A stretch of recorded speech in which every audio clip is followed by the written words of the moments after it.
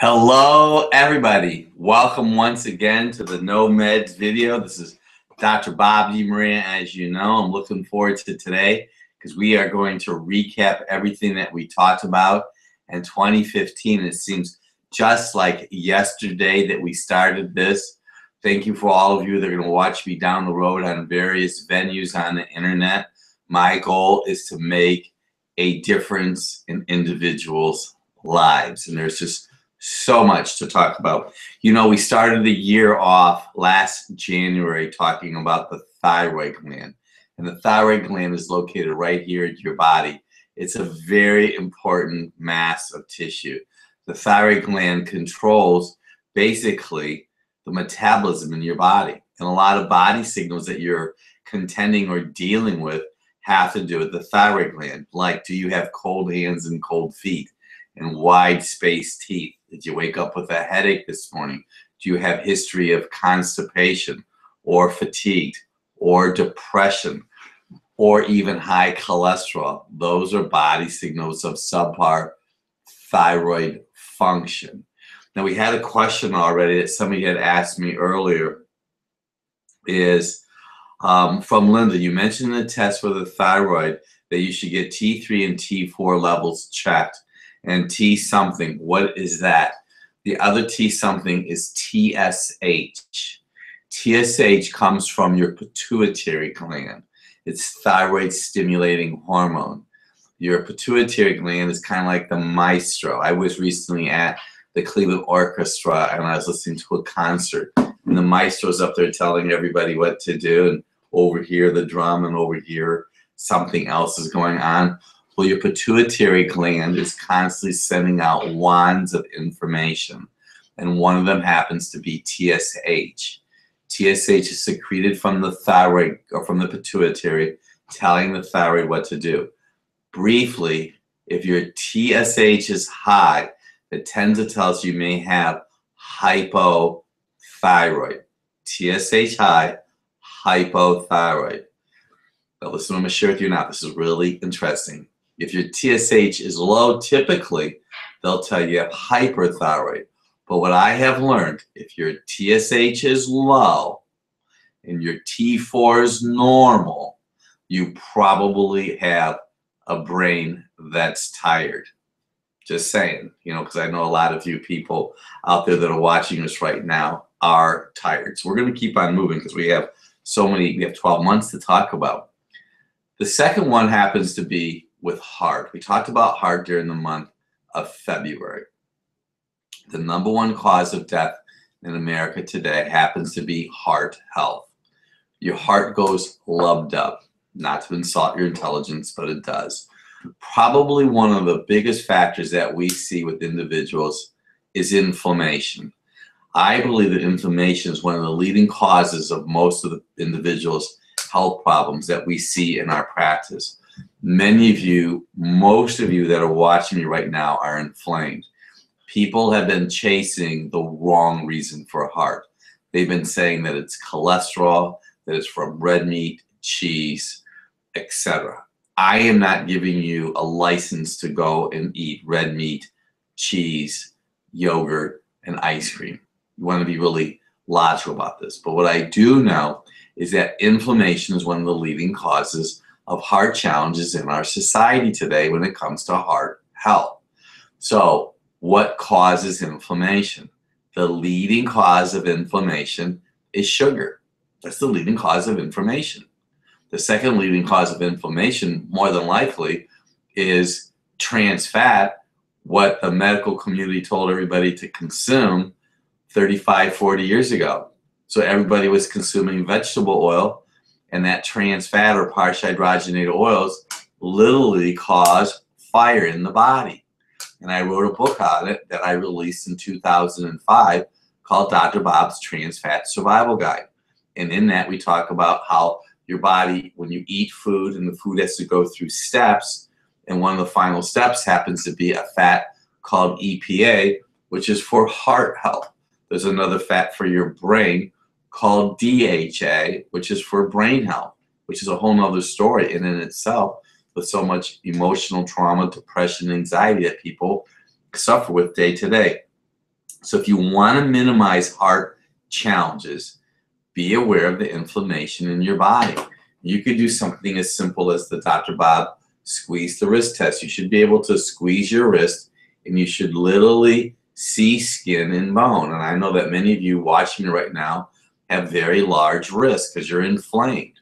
Or your body, if you look at my face is thin in this area here. I know a lot of you have extra tissue. I was talking to someone just yesterday that she was looking at herself and she said how puffy she was. Well, she's puffy because she's inflamed. What causes the inflammation? Well, gluten and fruit.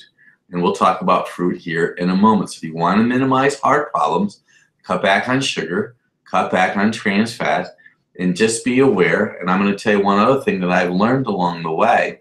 There's so much that I've learned in nearly 40 years, is that when we have somebody come into our practice and they have low back challenges, and we take a side view of their low back, there's a large blood vessel in the abdomen called the aorta. And what I've noticed with people who like to eat ice cream and yogurt is that they tend to have a calcified aorta. Well, if your aorta is calcified, that means the blood vessels in your brain are probably calcified with reduced blood flow also. So I don't eat ice cream. I don't eat yogurt. And if you really were wise, which I know you are because you've been watching me, you wouldn't eat it either. So I'm just trying to help make a difference. We had a month of March, we talked about MS. Now, we have helped MS patients in our practice. And I don't want to say MS is hard to help because we've helped a lot of people with MS. So what I usually look for in an individual with MS is I want to make sure that they have the right fat or oils in their body. And that's why we do something called the essential fatty acid blood spot test. And we can send this kit to anybody anywhere in the world because I know that thousands of you will watch this program when we repost it on various internet sites. So the essential fatty acid blood spot test would be a wise test to do it once a year, once every 2 years. It's very affordable. It costs just a couple $100, which is really nothing in the scope of you go to a healthcare facility and have a heart challenge. You know, it costs almost $30,000 to have a defibrillator or a pacemaker placed inside of your body. So essential fatty acid blood spot test tells me the oil. And if you have too much omega-6 oil in your body, and you don't have enough omega-3 fats, you basically have raw nerves.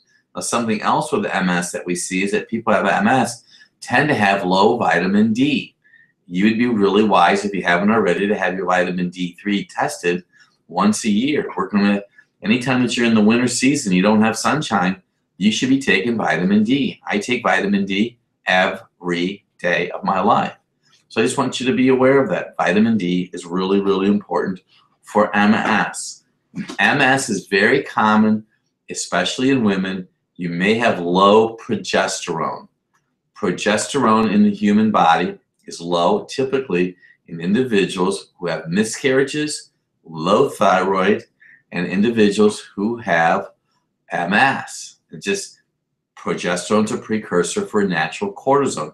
So I'm just trying to give you some tips of the recap that we did this year. If you have somebody in your family who has MS, they usually have stress, they usually have low oil, they don't have enough vitamin D.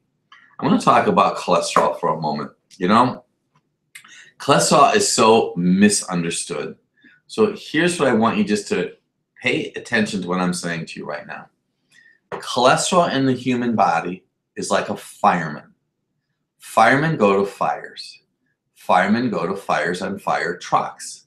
That was simple but insignificant for my story. So if you're a fireman and you're going to go to a fire, you have to go in a fire truck that takes you to the fire.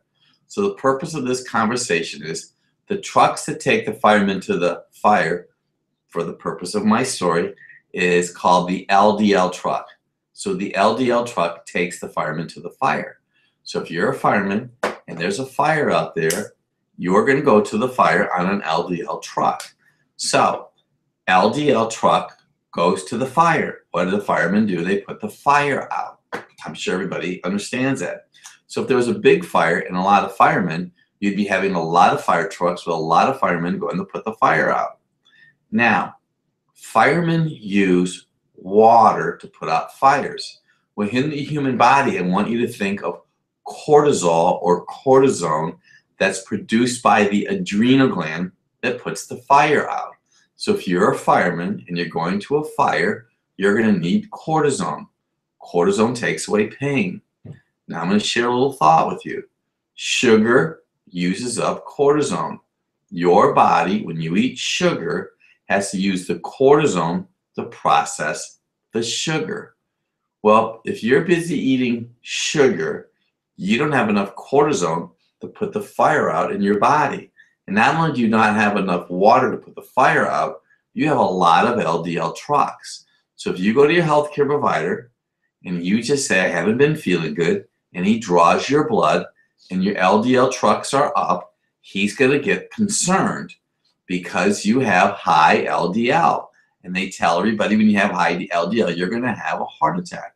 No, you're not going to have a heart attack. You need to get your hand out of the cookie jar. You need to start taking some oil. So when they give you a statin drug, the statin drug is tricking your body. So to go back to the story, so I'm going to have a graph here. Cholesterol is here. Cholesterol becomes something called pregnenolone. Pregnenolone becomes progesterone. Progesterone goes down to make cortisone, or progesterone goes over here to balance out estrogen. But in the human body, if you run out of cortisone, your body needs to make cholesterol to make the pregnenolone, to make the progesterone, to take care of the cortisone production. So if you hear what I'm saying to you right now, sugar takes cortisone out of the body. Sugar takes progesterone out of the body. If you run out of cortisone, your adrenal glands say, brain, I need to have some more cortisol down here. So your brain will make cholesterol. So some of you have high cholesterol because you've been busy eating sugar. So if you really listen to what I'm saying to you right now, I just gave you the answer for a lot of questions. If you're eating sugar and you don't have enough progesterone, you have a greater chance to have a low thyroid. You have a greater chance to have a miscarriage. You have a greater chance to get MS. So if you have low cortisol, your body's going to make cholesterol. So if you go and go to the medical doctor and get a prescription to lower your cholesterol, now you're going to have bad effects because you don't have enough cholesterol in your body to help make cortisone. So you're going to have a pain syndrome, and you're going to have erectile dysfunction, optic strokes, and glaucoma. So you start looking at the whole picture of everything I'm trying to share with you. And I've been doing this since 1978. I started my training in 1974. So I've seen this happen. It's not going to go away. These are not Dr. Bob principles. These are natural rules. I did not make these up. So if you want to lower your cholesterol, stop the trans fat. Stress will also elevate your cholesterol because when you're under stress, your body's going to use the cholesterol up to help make more cortisone. So if you come into my practice, now listen to this here because this is also very significant. If you come into the practice and you have a problem with pain in your body and your cholesterol is elevated, I'm going to look at your triglycerides. If your triglycerides are elevated and your cholesterol is elevated, you've been eating too much sugar because sugar will go over to become a triglyceride. If your cholesterol is elevated and you have normal triglycerides, it's stress. I just want you to be aware of that. So a couple of rules. You're going to want to listen to this more than one time. Let's talk about Alzheimer's. How many of you out there want Alzheimer's? I'm not going to have Alzheimer's because I'm not consuming an inflammatory diet. Because see, I am telling you right now, this inflammation, you need to learn as much about inflammation that you possibly can. Because inflammation is the root of most people's health problems. So Alzheimer's, it's not necessarily aluminum. I'm not going to tell you that it is or is not these protein plaques. I know that there's been research out there that individuals that use what we call acid stopper drugs have a greater chance to have Alzheimer's and dementia. And the reason is they're not absorbing enough minerals in their body. You need to have minerals for your body to function optimally. But I also know that there are so many people today that have inflammation from sugar. And I don't want to be on this sugar bandwagon, but it's very significant. So when we have practice members, and I'm going to invite any one of you watching me once again anywhere in the world right now, we do hair analysis to our practice members. You can take some hair from the back of your neck. We send it to a lab out in Arizona, and they give us results. I'm going to share a secret with you. You know, I'm glad you're paying attention to this tonight. What I have learned is when people have a hair analysis and their sodium and their potassium are low, that more than likely tells me they have adrenal fatigue. Well, people who have low sodium and potassium on the mineral tissue hair analysis tend to have high aluminum. I'll say that again. People who have low sodium and low potassium on their hair analysis tend to have high aluminum. People who have high aluminum, maybe or maybe not, will have Alzheimer's and dementia.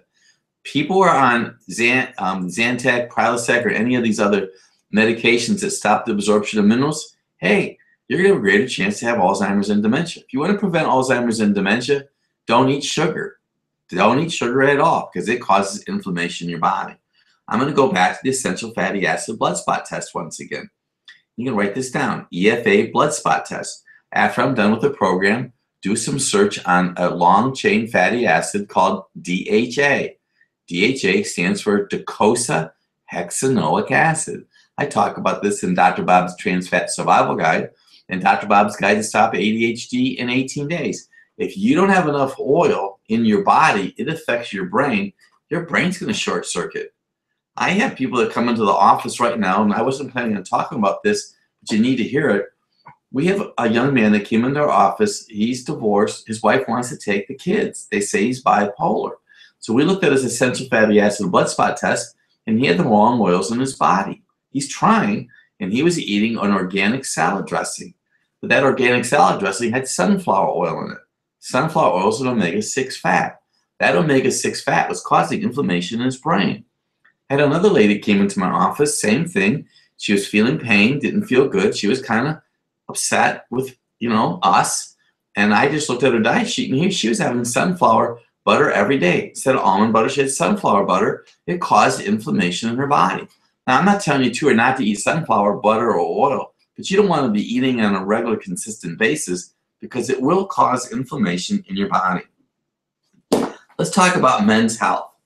Now, this has been a tremendous year for us because we've had favor with an app called YouVersion. YouVersion is a Bible-based app that you can get on a smartphone. Well, we have, through Dominic, my son, in Los Angeles, who has been very well with networking and part of our social media experience. So I have to thank him for all what we've been doing this past year. He was able, through contacts, to submit Bible-based or health devotionals. So we have one that's out on men's health. We have one on female health, and we have one on purification and cleansing. So if you have a smartphone right now, you could download the YouVersion app for your smartphone, and I'd like you to go to plans. Depending on when you're watching this, if you're watching it right now, which is at the end of 2015, you can go to new plans. And right there is going to be the one on men's health, and there's going to be the one on purification and cleansing. If you're watching this anytime in the early part of 2016, just go to the word devotional and scroll down to the 5-day, and you're going to see information on excellent programs that we did on men's health, women's health, and on purification.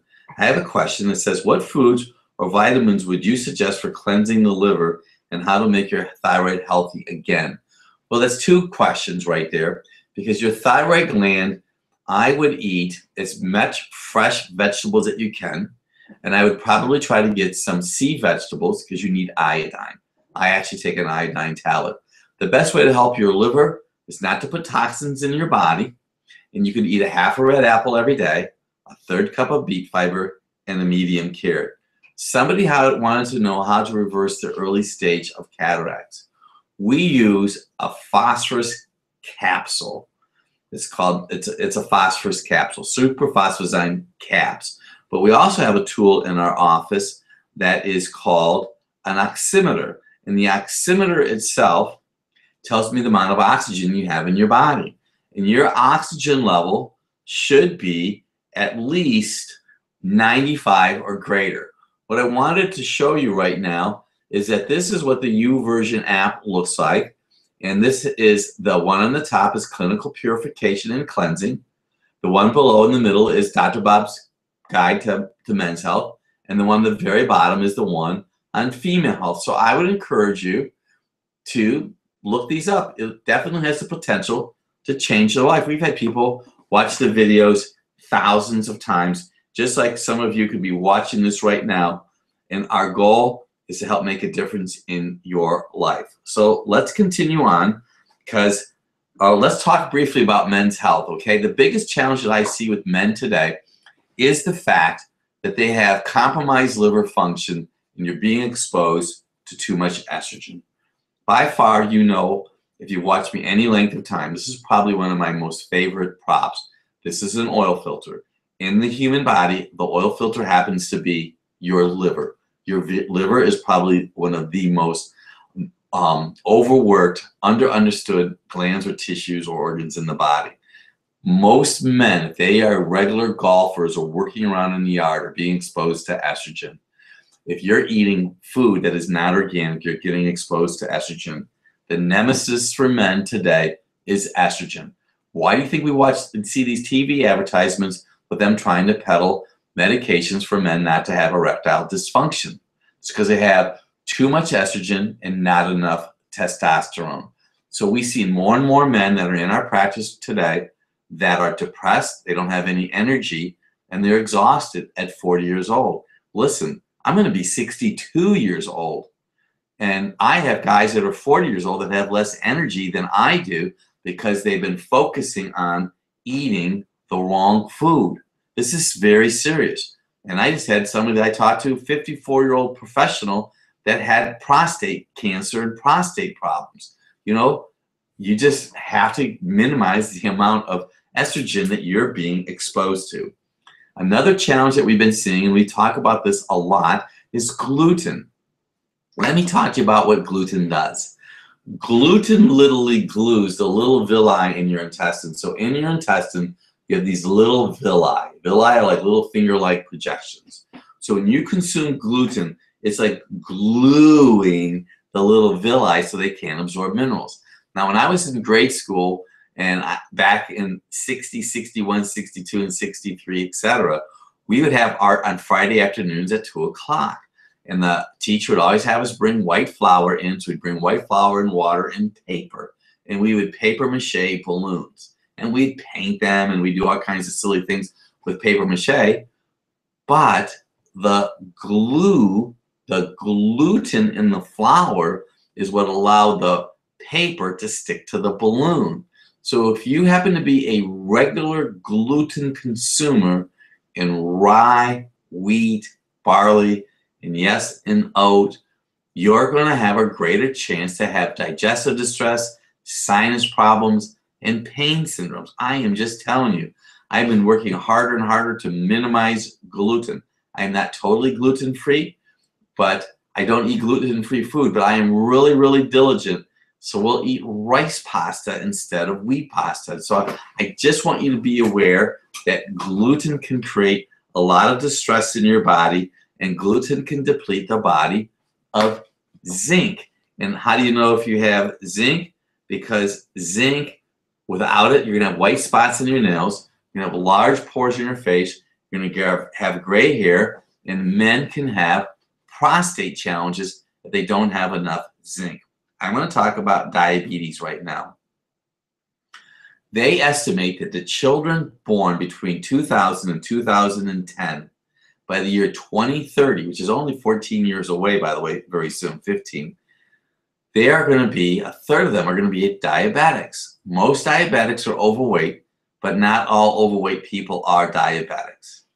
People who have blood sugar distress, what's happening to them, they're going to have greater chance to have pain syndromes, and what happens to their nervous system, that their nervous system itself starts to falter, and they have poor circulation because of the nerve inflammation, and they start getting feelings and sensations going on their feet or burning in their feet.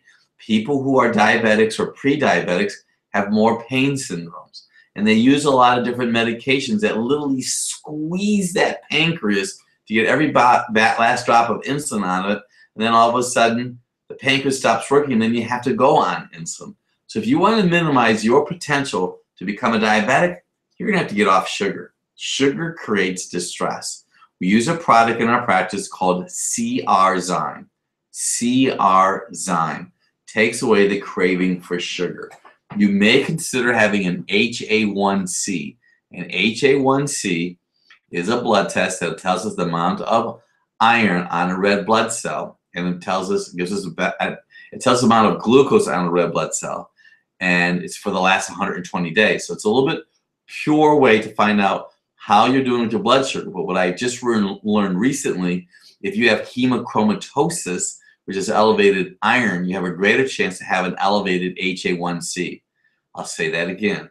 If you look at what we call your CBC with your differential, and your hemoglobin is elevated, and your HA1C is elevated, and you're a gentleman, chances are you could have hemochromatosis, give you a false positive on your HA1C test.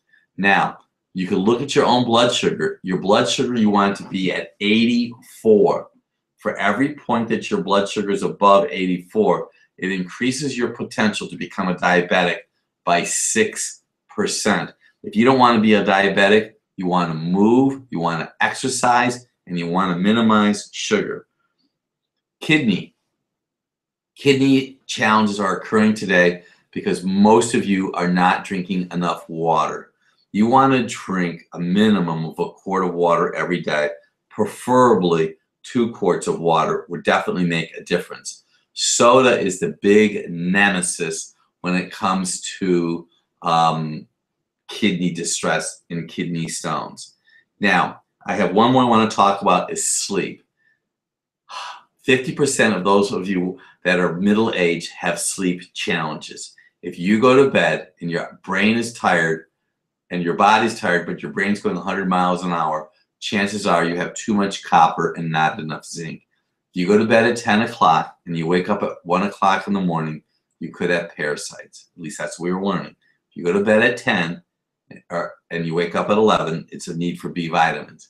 If you go to bed at 10 and you wake up at 3, it could be blood sugar distress. If you go to bed at 10, wake up at 11, B vitamins. If you go to bed at 10 and you wake up at 1, parasites. If you go to bed at 10 and wake up at 3, it's blood sugar stress.